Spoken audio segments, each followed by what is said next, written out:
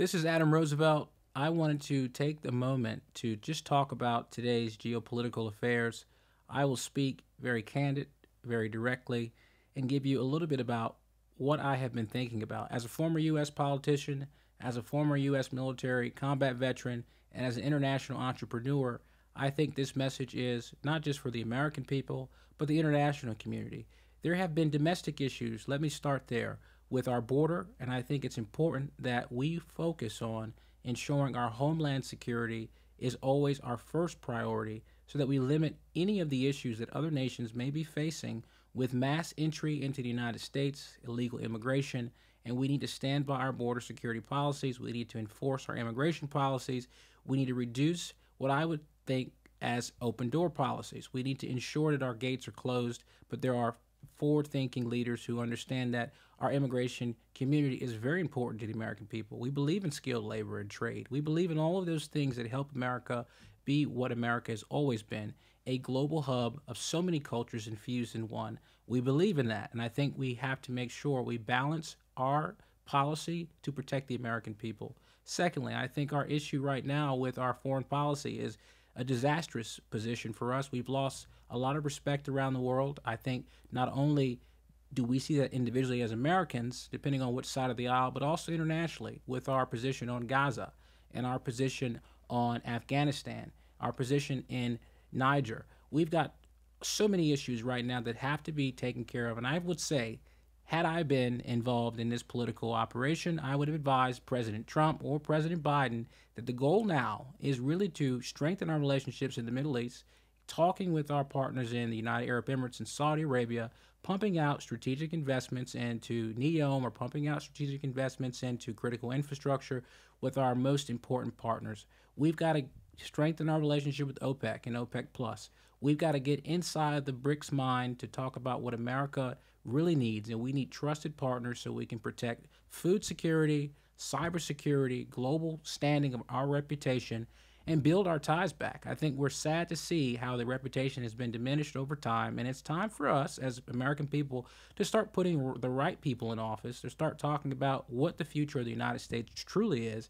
And our biggest issue now is we don't have young leaders who are standing up and standing out. What I can say to my young colleagues who've been towing the line, whether you toe the line on the Republican side, whether you toe the line on the Democratic side, you know what, just be you, be genuine. Talk about what makes you unique, what you would bring to the table. I am a big supporter, by the way, of President Trump. I also think that there are new voices that may have different opinions, and I think those opinions are healthy. I was very disappointed to see so many exiting Republicans that are not going to be staying in Congress, and I think this is a major issue to see how things are going on. I will say this in terms of foreign policy.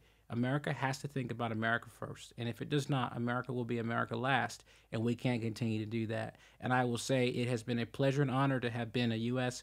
political nominee in one of the greatest states in the country. And I will say we are really one of the defense capitals. We've got Huntington Ingalls, and we've got strong Navy, and we got special forces, and we can win America's wars. But we can also use our State Department to win America's diplomacy action. I think that we have to take diplomatic affairs outside the box and start thinking with an Eastern mindset. I call on President Biden or President Trump to sit with the leaders of the United Arab Emirates and think about what they've been able to do. They've been able to create an ecosystem where Americans and Russians and Ukrainians and Iranians can all coexist in one location, and their GDP continues to rise. They have the safest communities in the world, and I want that for my people as well. Even from an innovation perspective, we are lagging behind. An education perspective, we are lagging behind. Our real estate infrastructure is not even that exciting. If you look at luxury and you live luxury and you go to the United States, it's unfortunate what's happening with our development and our architecture. We have to be on the front of all developments, the first to arrive on innovation, and we need to be more competitive. If we're not, we're going to continue to see what we're seeing today. America has lost its stage in terms of its presence. And our issue now is we want to maintain our reputation. And without these thoughts of domestic policy, without these thoughts of foreign policy, we're just going to continue to have issues. And I call on President Biden, President Trump to really take into deep consideration the next generation of leaders. It is time to start pointing out people, putting them in locations like Kansas, putting them in locations like South Dakota, Virginia, and these different locations where we can start seeing a more diverse voice that is younger and that is also going to be the future of the country. Now, I'll say this lastly to all the Americans who are watching. I have been proud of all of you for weathering the storm from COVID 19 to weathering the storm for all the war and efforts, to weathering the storm on the tax issues and the inflation, the economy taking hits. I'm so proud of our American people. You have no idea. I just want to say that thank you all for the strength that you give me. Thank you for the strength that you give the community. You all are truly a blessing to everyone around the world with your commitment, your resilience, your love for your community, your love for your country. And I look forward to seeing more patriotism pumped back into our country. And we'll be coming to a state near you soon to support making sure America drives forward, making sure America is innovative, making sure America is heard and loud and protected and safe, so we can have a model community that people look up to and leaders that people look up to on the global stage, on the local stage, and obviously even in our homes. This message is all for you, also for my daughter Amaya, also for my family. I'm very proud to be here, very proud to represent you all as well. And I'll just leave you with this. Stay forward, always fight for what's right, and always advance our issues as American citizens, no matter what the cost may be. We're willing to die for what we think, and we're willing to fight for what we believe in, but we believe in you and willing to do whatever it takes to give you a community that's safe. God bless America, God bless our allies, and God bless all of you.